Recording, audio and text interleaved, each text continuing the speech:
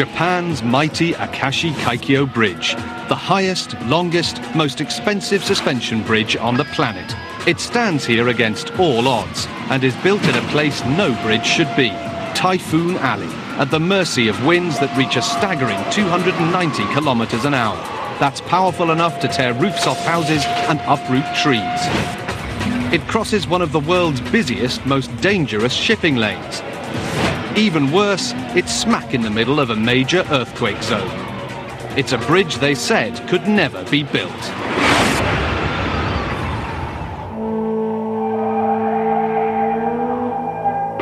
The colossal Akashi Bridge carries a huge 6-lane freeway, linking the bustling metropolis of Kobe on the mainland with the island of Awaji to the south. For the people of the fishing villages on the rural South Island, it's a vital link to hospitals, schools, and the city on the mainland. For Japan, it's a symbol of national pride, the final link in a network of bridges that will unite all 4 islands.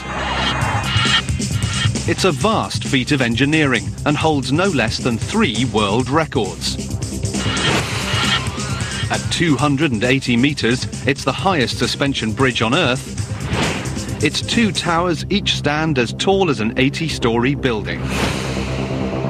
With a central span just over a mile, it's the longest suspension bridge in the world, nearly twice the length of San Francisco's Golden Gate. And at $4.3 billion, it's the most expensive bridge ever built.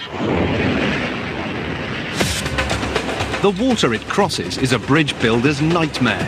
The Akashi Strait is a 4-kilometer barrier of hostile sea that divides the island of Awaji from mainland Japan. Over 100 meters deep, with currents that rip through at 14 kilometers an hour. That's on a good day. Typhoons regularly tear through the area, whipping up winds to a terrifying 290 kilometers per hour, destroying almost everything in their path. The strait is also one of Japan's busiest shipping lanes, the main artery that links all 4 islands. Every day, over 1,000 ships plough through these densely crowded waters. Each spring brings even more dangers. Dense fog engulfs the channel. Hundreds of ships perish here every year.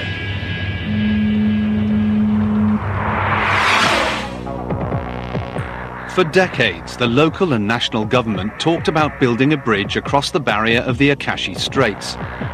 Before the bridge existed, the only way to cross this sea was by ferry. With boats crisscrossing the crowded strait, it was only a matter of time before disaster would strike. 11th of May, 1955. 100 school children boarded the Shionmaru ferry for the 45-minute crossing of the strait.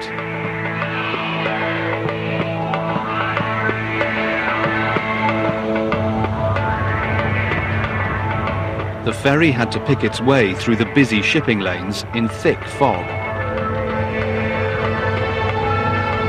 15 minutes into the crossing, an incoming ferry appeared out of the mist. There was no time to change course. The Shionmaru ferry took just 5 minutes to sink. 168 children and adults were drowned. The tragedy sent shockwaves through the community. Demands grew for a bridge to be built to stop a tragedy like this happening again.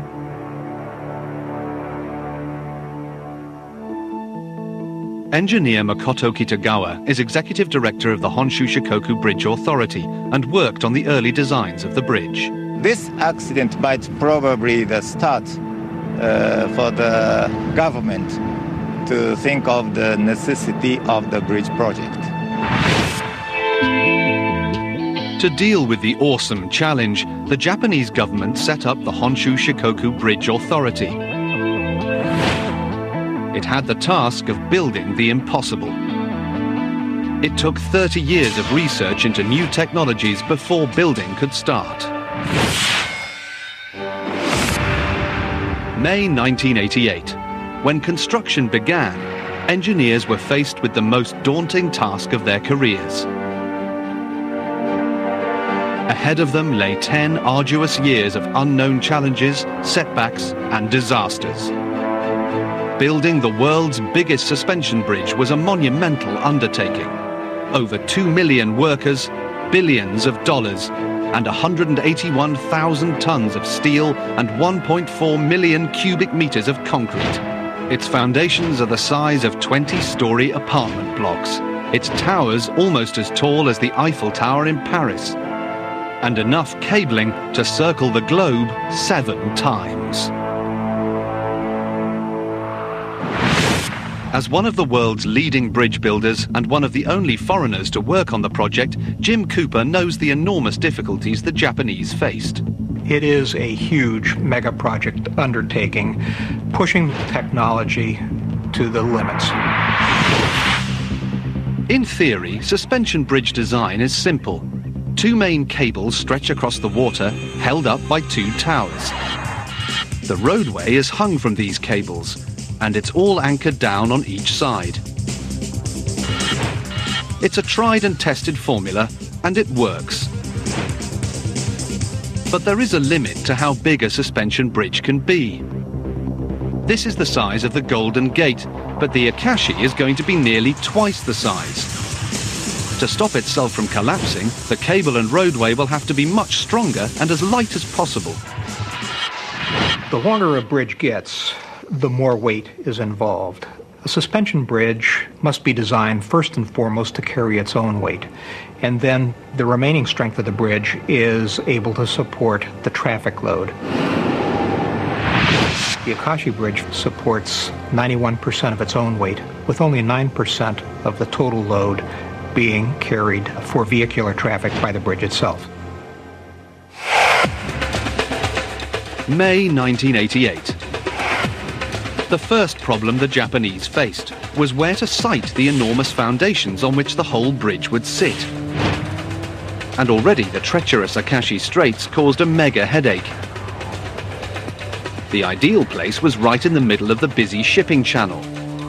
But this made them a major hazard for the countless ships that steam through these waters every day. To safely avoid it, the bridge's foundations had to stand nearly 2 kilometers apart. And it's this span that makes the Akashi the longest suspension bridge in the world. But there was another, even bigger problem to solve. Normally, bridge foundations are laid out in the middle of the water. Cylindrical sections are filled with concrete and sink under their own weight. The process is repeated, building up the foundations from the riverbed in stages. But the Akashi Straits are 110 meters deep, far deeper than most bridge foundations are normally built in. What is more, the fast currents mean normal building methods wouldn't work as they would be swept away. So the bridge designers came up with a solution. It was new, untried on this scale, and risky. They proposed building 2 enormous steel molds on dry land, one for each of the bridge's 2 foundations. Once built, they would be towed out to sea and sunk with pinpoint accuracy. Nothing on the scale of magnitude has been attempted before.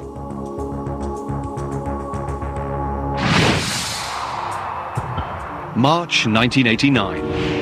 1 year since work began on the bridge. The giant steel molds for the bridge's foundations are completed in dry docks beside the straits. The hollow double-skinned steel rings stand 70 meters tall and 80 meters wide. They're ready to be towed out to sea. It's a nerve-wracking time for the engineers. Nothing else can start until the foundations are correctly in place. But it's a big gamble. One mistake and the foundation could be swept away. The engineers would have to start again, and the whole year's work would be wasted. March 1989. Work on the longest suspension bridge in the world had reached a critical stage. The 2 giant molds for the foundations were about to be towed into position, and there was no margin for error. The engineers needed the perfect tide and current. One mistake, and the giant hollow molds could have been swept away in the turbulent sea. the whole project could be in trouble. 5:30 p.m. on the 26th of March. 12 tugboats set out from the docks, hauling the first of the massive hollow structures into the racing seas. It's no easy task. Each mould weighs 15,000 tons, the equivalent of 40 jumbo jets. With coast guards keeping lookout, the tugs pull the immense floating skyscrapers through the busy shipping lanes across turbulent seas. It's highly dangerous work. Nobody needs another shipping disaster.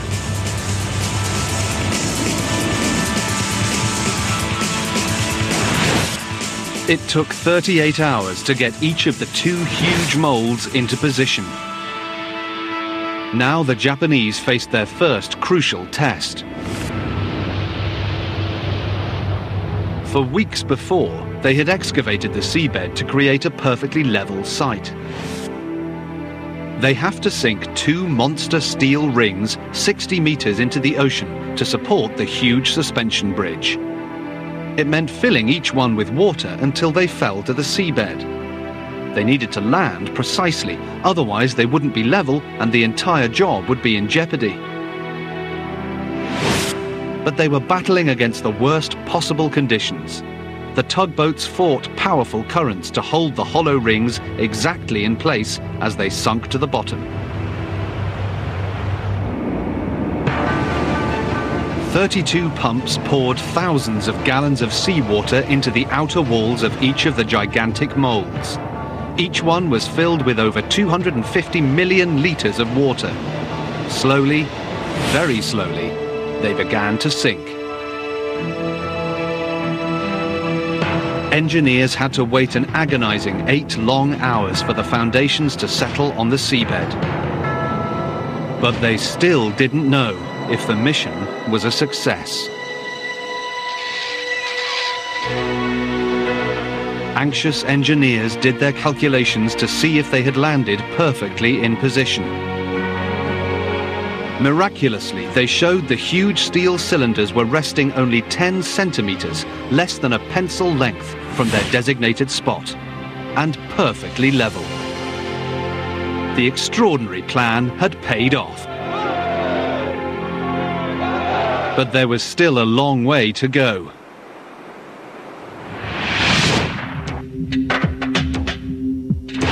To complete the massive foundations, they had to be filled with concrete. But there was a problem. The foundations are filled with water. If you pour ordinary concrete into water, it disintegrates like a soluble aspirin. To solve this problem, the Japanese had to do something that had never been done before. Create a super concrete that would actually harden in the water. So the Japanese had to come up with a special formulation for the mixture design of the concrete. The new concrete would replace the seawater, holding the foundations down.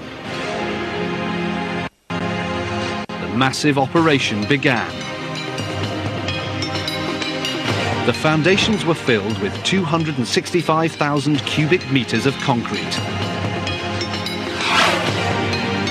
The new super concrete and the feat of building foundations in the middle of the sea was a proud moment for Makoto Kitagawa.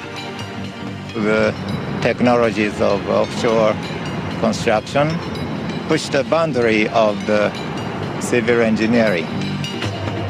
It had taken 4 years to get to this stage, and only now did the serious building work begin. July 1989. Work started on the 2 giant 80-story towers that would support the vast cables that carry the full weight of the bridge. Each one would be almost as tall as the Eiffel Tower. But they didn't just have to carry the enormous cables. They also had to withstand one of nature's most terrifying forces. Japan lies smack in the middle of a major earthquake zone. The country straddles 4 tectonic plates that cause havoc when they collide. Japan gets hit by a big one almost every decade. The most destructive one was in 1923. It registered 8.3 on the Richter scale and destroyed Tokyo. Up to 100,000 people died and 40,000 others were reported missing. 70 years later, the bridge builders were acutely aware another catastrophe was due any time. In the bridge's projected 200-year lifetime, it will have to face big quakes regularly. The engineers also knew that concrete towers could crack and crumble in an earthquake because they aren't flexible enough. Their plan was to build Akashi towers out of steel, a material they believe would withstand the shock of 8.5 on the Richter scale. Each tower was made up of 90 160-ton sections, stacked one on top of the other like giant building blocks. And each section had to be perfectly flat. Any irregularity would be amplified as the towers stacked higher. If either tower is off by more than a thumb's width, when they reach the top, the whole bridge will collapse. The towers are actually built block by block, rising some 300 meters above the sea. Erection of the towers required absolute precision construction, and precision accuracy was absolutely paramount in that only some 2.5 centimeters of offset from the vertical was allowed. The Japanese engineers are perfectionists, and they had a huge amount at stake, their reputation and $4 billion. They polished the surface of each monster steel block to a fraction of a millimeter. All the joints had to be perfect, or there was no point building the towers at all.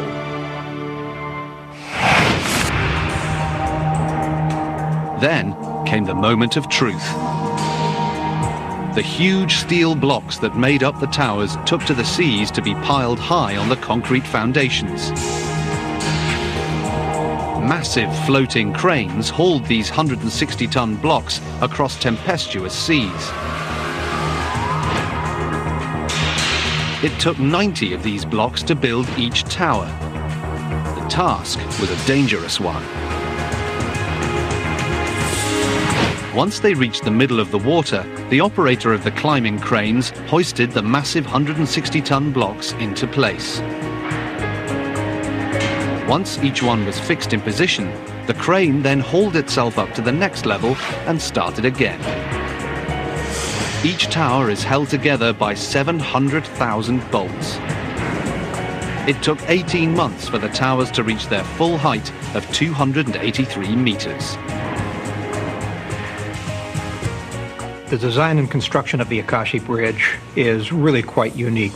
Just the sheer magnitude of the size of the bridge is really quite daunting itself. With the final block in place, Japanese engineers nervously checked the tower's alignment.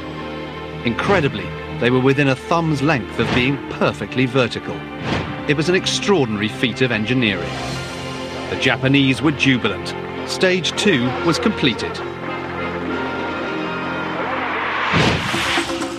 The two 283-meter steel towers are strong enough to support the massive cables and roadway,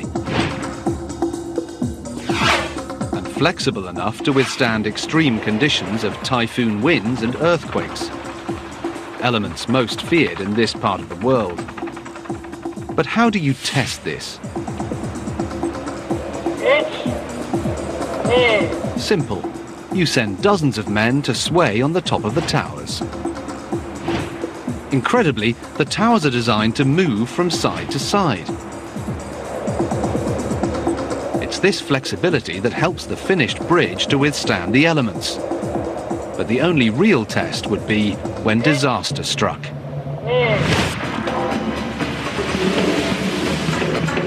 Half built, and the $4.3 billion bridge was at its most vulnerable.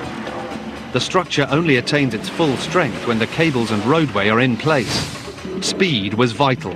An earthquake could spell disaster. It was a race against time and the elements to complete the bridge.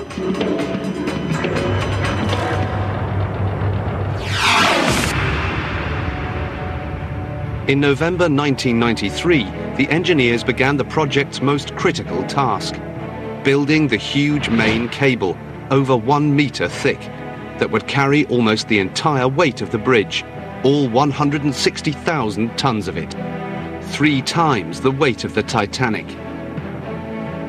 The main suspension cables are the heart and soul of the load carrying for the bridge itself, as well as the vehicles and traveling public.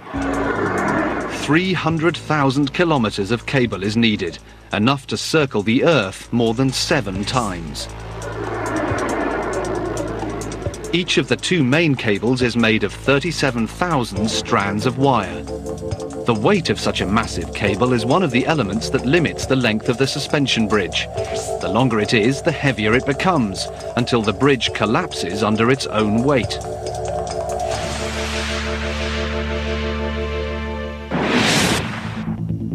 To span the 2-kilometer stretch between the towers, the Japanese had to develop a steel wire twice as strong as conventional wire.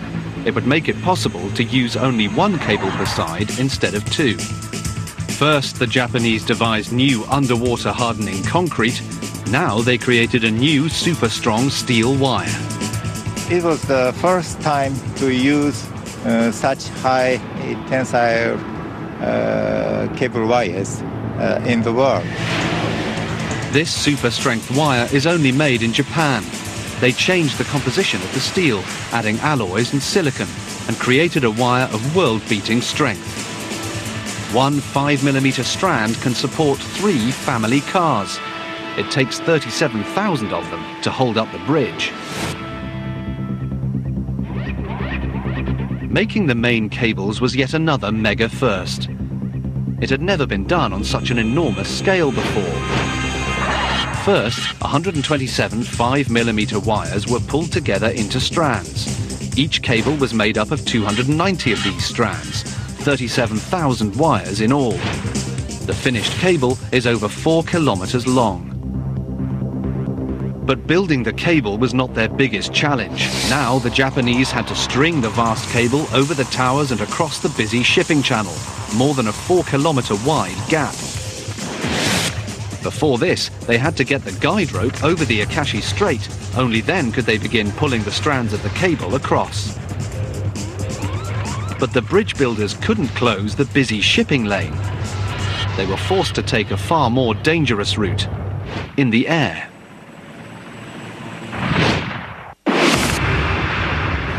November 10th, 1993. A still morning, just a light wind. Conditions are perfect. A helicopter prepares to take to the air with a super strong Kevlar rope and guide it across the top of the towers. It's like threading a needle with a chopper. It's going to need a highly skilled pilot to do the job. It's a high-precision mission. There's no room for maneuver. The pilot must thread the rope nearly 2 kilometers across from tower to tower, high over hostile waters of the Akashi Straits.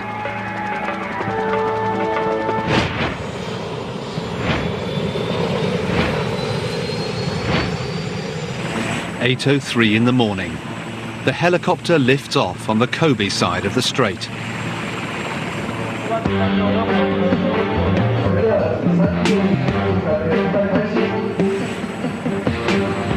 As it climbs to 290 meters, everyone is keeping watch.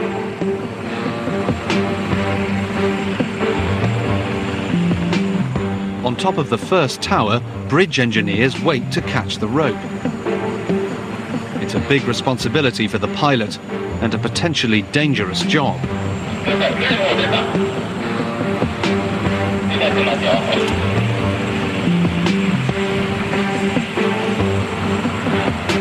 Once it's caught, the pilot has to hover while they anchor it down. It takes 10 agonizing minutes to attach it to the top of the first tower.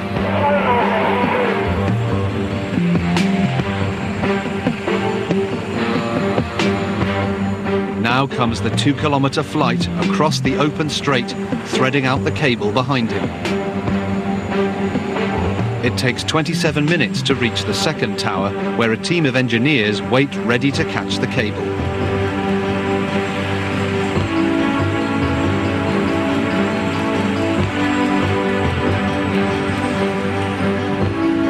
Unfortunately, the cable is again anchored without a hitch.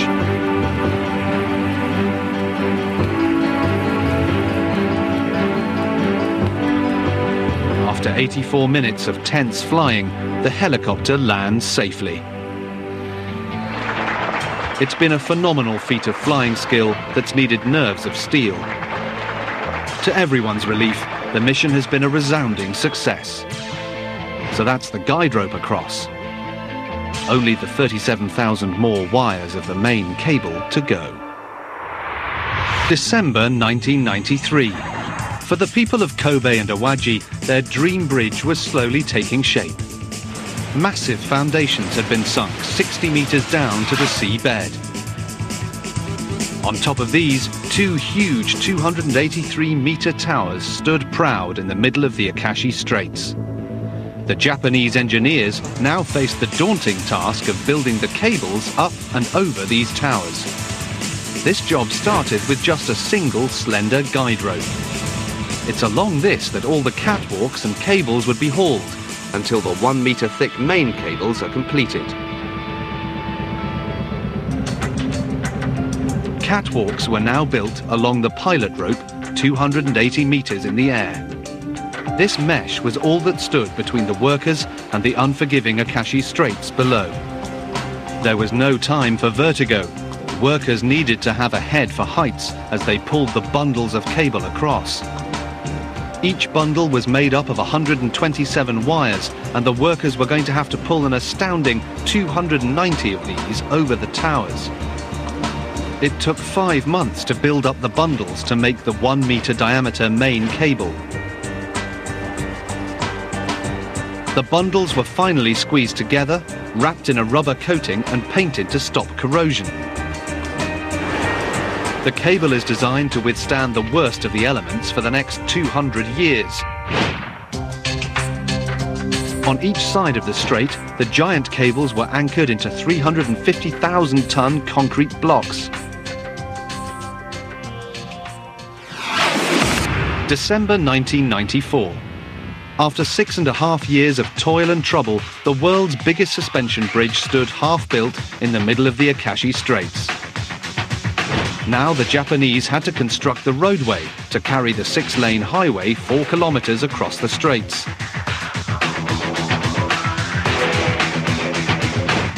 This was the most critical and complex part of the project, and it's the most at risk from the unpredictable forces of nature.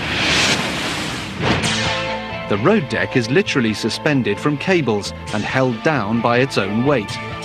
Get the design wrong, and strong winds can flip this platform like a child's toy, with truly cataclysmic results. For suspension bridge designers, wind is the greatest enemy of all, the nightmare scenario. Throughout history, rogue winds have taken engineers by surprise, with disastrous consequences. The most infamous incident happened in America, at Tacoma Bridge in 1940. Harold Bosch of the Federal Highways Association is an engineer who specializes in bridge aerodynamics. The bridge was opened to traffic July 1st, 1940, and it collapsed on November 7th, same year. Almost every day of its short life, the bridge moved in the wind with a vertical heaving motion. These weren't necessarily alarming. They were a regular occurrence, and they seemed to be fairly steady and controlled. Nothing that could be called a high wind ever hit the bridge, but it kept oscillating, and this was about to become a problem. November the 7th, 9:40 a.m. Wind speed is 68 kilometers an hour and continuous. The bridge begins to move vertically. In late morning, it switched into a torsional motion and started twisting in the wind. The wind had hit the bridge at a critical speed, causing it to vibrate. Even though the wind stayed constant, the movement was exaggerated. This is known as flutter, and it's catastrophic. 11:10 a.m. 2 hours after the wind first hit the bridge, the structure begins to fracture. the bridge shatters into pieces. The collapse of Tacoma seemed to be a milestone because it brought to the forefront the fact that engineers need to take very seriously how sensitive large structures, especially bridges, can be taken down with such low wind speeds. In Japan, the designers of the Akashi Kaikyo Bridge won't let it suffer the same fate.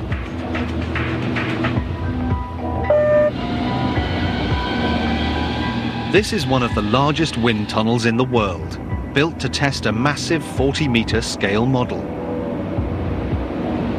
The Akashi Bridge is twice the size of Tacoma, and it will have to withstand winds far mightier than those that destroyed the Tacoma Bridge.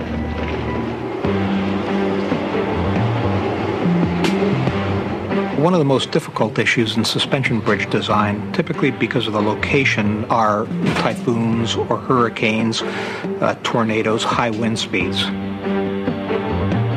For 3 years, designers struggled to find the perfect aerodynamic shape. Because of its colossal size, the deck needed to be strong enough to support its own weight and the traffic travelling on it. But it also needed to be slender, so wind can pass through it.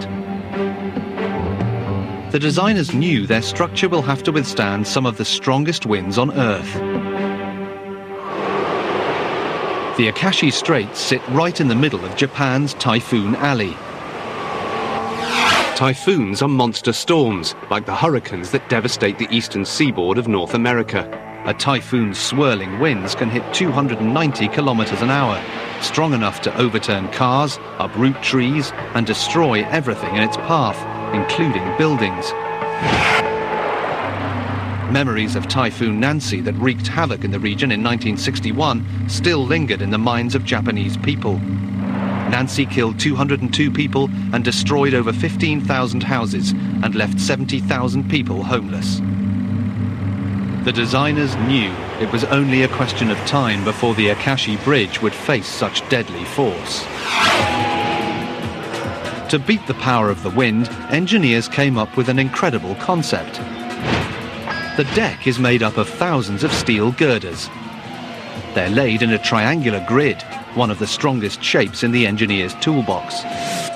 For extra strength, they added a vertical stabilizer that runs down the center of the bridge. It looks like the tail fin of an aeroplane and hangs beneath the deck. When the wind blows, the stabilizer balances the pressure above and below the roadway and reduces the kind of vibrations that destroyed Tacoma. They also installed steel mesh grating down the center of the road and along the sides. This allows the wind to pass right through the roadway and stops pressure building up underneath it. January 1995. 7 years after the huge project began, the final phase of the world's biggest bridge was about to start, the building of the roadway. Until this was finished, the whole structure was highly vulnerable. Bridge builders call this stage temporary condition. It's the most dangerous time for the bridge, particularly in a land prone to earthquakes. Almost all collapses happen during construction. The Japanese were keen to get the deck in place and finish the project, but things were about to go disastrously wrong.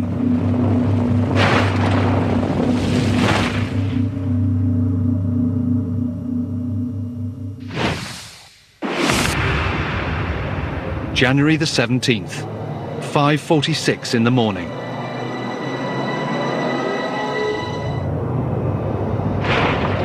An earthquake rocks the city of Kobe. It's the biggest earthquake in Japan since 1923 and measures a hugely destructive 7.2 on the Richter scale.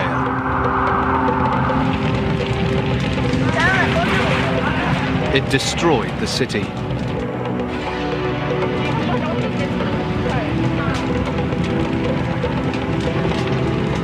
In Kobe, most people were asleep. Norikazu Kato, who worked at the Osaka Bay Traffic Advisory Center, was at home as the earthquake hit. It was still pitch black when it happened, and my family and I were at home asleep. I think it was about 5:45 in the morning.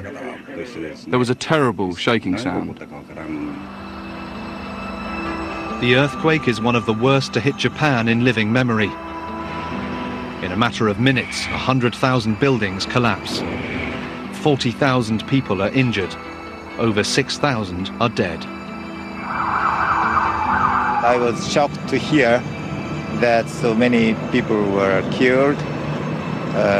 Many houses and many buildings and many bridges were damaged or destroyed. It twists highways, topples expressways, and cracks railway tracks.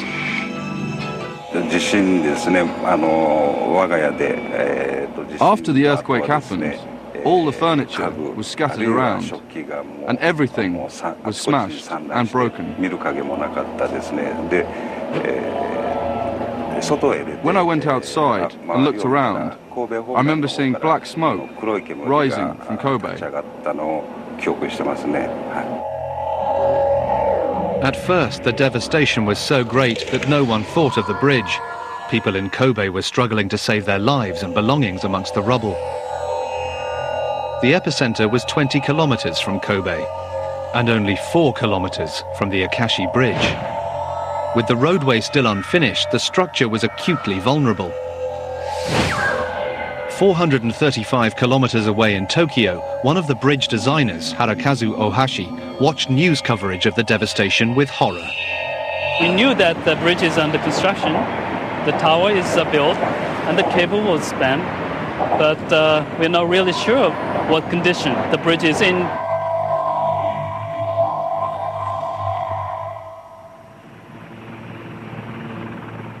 Back at the bridge, engineers were relieved to find the huge structure was still in one piece. Initial inspections revealed no damage.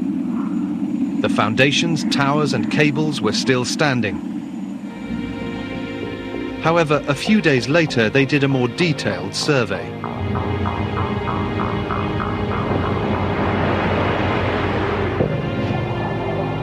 Launching an underwater remote vehicle, an ROV, to inspect the bridge's foundations. At first, pictures from the ROV of the seabed suggested everything was okay. Then the remote cameras revealed the extent of the disaster. Engineers were horrified. There was a fault line in the Earth's surface right between the bridge's 2 towers.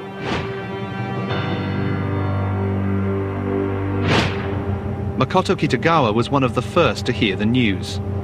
In 2 days after the earthquake, another report came to us from the construction office. It was quite incredible, and it shows that straight line connecting 4 foundations was not straight.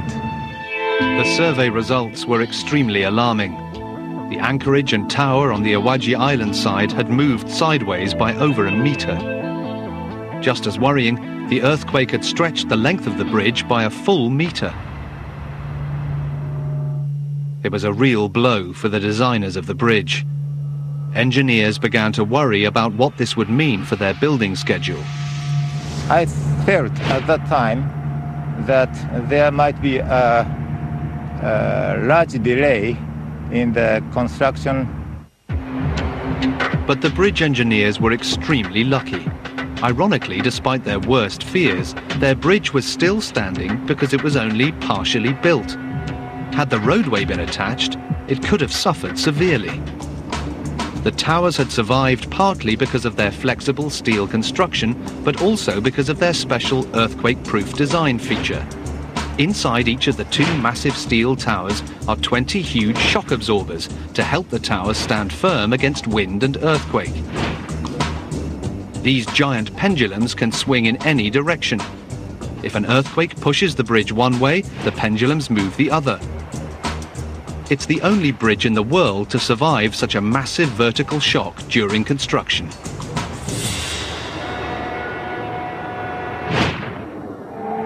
February 1995. A month after the earthquake, the engineers were keen to start construction again. But big questions need urgent answers. How could they lengthen the bridge by a metre when they had spent years designing the bridge to the nearest millimetre? It was a huge extra amount. For the bridge and its team, it meant back to the drawing board. 30 years of painstaking research and testing hung in the balance. Engineers couldn't just add a metre. The extra length would affect more than just the deck. We had to accommodate the changes of the profiles and the bridge foundation's locations by changing the design itself. In the design office at the Honshu Shikoku Bridge Authority, the team struggled to rescue the vast project. There was only one way forward. The huge fault in the ocean floor had pushed the two colossal towers over 3 feet further apart, raising the height of the two massive suspension cables that hang between them. But to their relief, the calculations revealed that they needed to do two things. First, they had to slightly space out the hanger cables that connect the two massive main cables to the deck. By doing this, they could then lengthen the bridge girders that made up the roadway.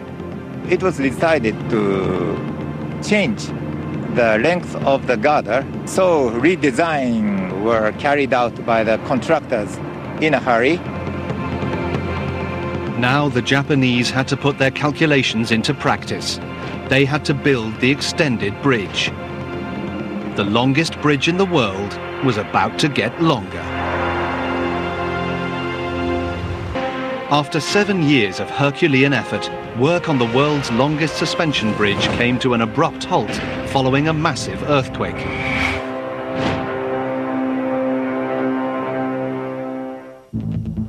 Engineers had worked overtime redesigning the bridge to find out if they could make it longer. Finally, they had the solution.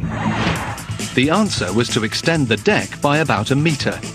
At the same time, they had to lengthen the distance between the hanger cables that will hold up the deck by the same amount. Incredibly, construction had only been held up by a month. June 1995. The final decisive stage of the Akashi Kaikyo Bridge began. Massive 100-ton steel sections of the roadway, each bigger than a tennis court, were carried out to sea by some of the world's biggest floating cranes, specially built for the job and capable of lifting 4,000 tons. It took 15 months for the 290 girder sections of the roadway to be assembled bit by bit across the strait.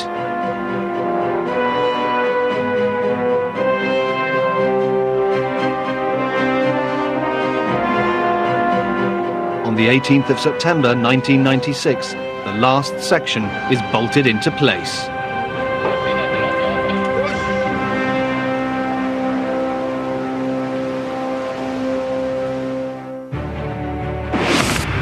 of April 1998.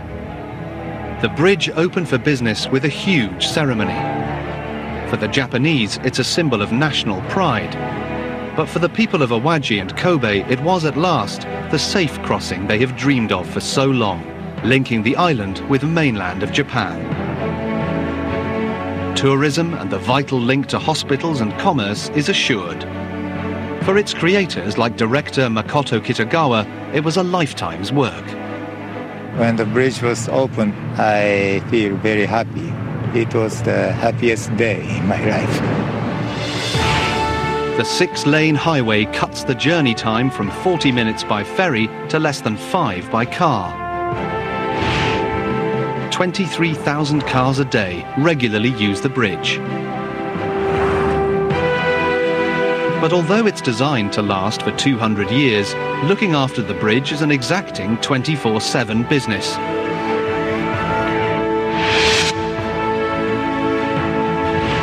From the Bridge Control Center, they monitor every aspect of its operation. They use satellite technology to observe any movement of the mighty structure. The vital suspension system that supports the whole bridge has its own air conditioning system to stop the steel cable from corroding. Wind instruments measure the tiniest shift in the bridge's road deck. And since opening, the bridge has only closed 3 times in extreme weather. It's an extraordinary story, but the bridge's claim to be the world's longest may soon be challenged. Several continents away, the Italians are planning an even bigger bridge to link Sicily with the mainland. The Messina Bridge will be 3.3 kilometers long and carry a 6-lane highway plus a double-track railway line. But even the Messina Bridge may soon be surpassed. Emerging technologies could make possible suspension bridges spanning unthinkable distances. New carbon fibre cable will mean weight limits may no longer be a problem. Soon it could be possible to build bridges 10 times the size of the Akashi. 50-kilometre monsters could link England with France, Spain with Africa. But for now, the Akashi Kaikyo Bridge is the clear winner. The world's longest suspension bridge. 3 decades of planning, 10 years of construction, and $4.3 billion has made the impossible come true.